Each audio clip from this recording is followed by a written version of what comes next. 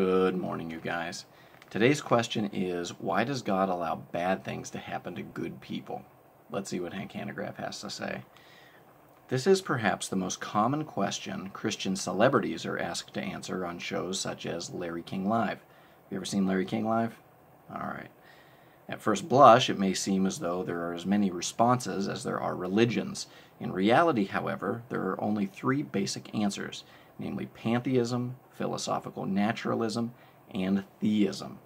Let's see what he means by those. Pantheism denies the existence of good and evil because in this view, God is all and all is God. In other words, God doesn't allow bad things to happen to good people because there is no bad or good. There's just God.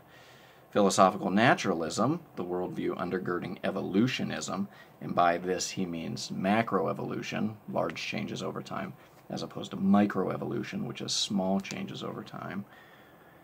Philosophical naturalism supposes that everything is a function of random processes. Thus, there is no such thing as good and evil on this view either.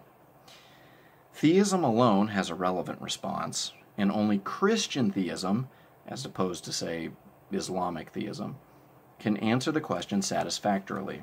First, Christian theism acknowledges that God created the potential for evil because God created humans with freedom of choice.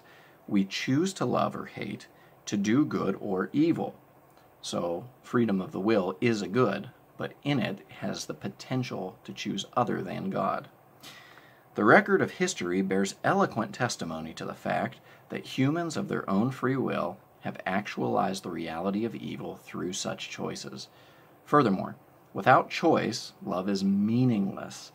God is neither a cosmic rapist who forces his love on people, nor a cosmic puppeteer who forces people to love him. Instead, God, the personification of love, grants us the freedom of choice. Without such freedom, we would be little more than pre-programmed robots. Finally, the fact that God created the potential for evil by granting us freedom of choice ultimately will lead to the best of all possible worlds, a world in which, quote, there will be no more death or mourning or crying or pain, end quote. Revelation 21:4.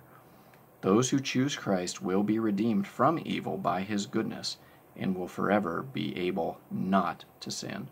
For further studies, see Johnny Erickson Tana, When God Weeps, and Lee Strobel, Case for Faith, Chapter 1.